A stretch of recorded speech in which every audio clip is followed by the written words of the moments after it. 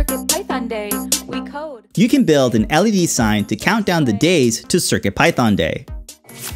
This year, CircuitPython Day falls on August 16th, and we wanted to create a special countdown sign using NeoPixel LEDs.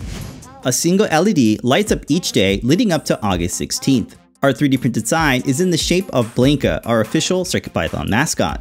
Each LED is fitted behind a 3D printed bulb to create 16 lights representing the days in August. This is an IoT project powered by the Py ESP32-S2. This IoT dev board features the ESP32-S2 chip from Espressif. It's got 4 MB of flash, onboard STEM QT, and USB-C. The CircuitPython code uses Adafruit IO as a time server and sets up the timed event to light up all of the NeoPixel LEDs.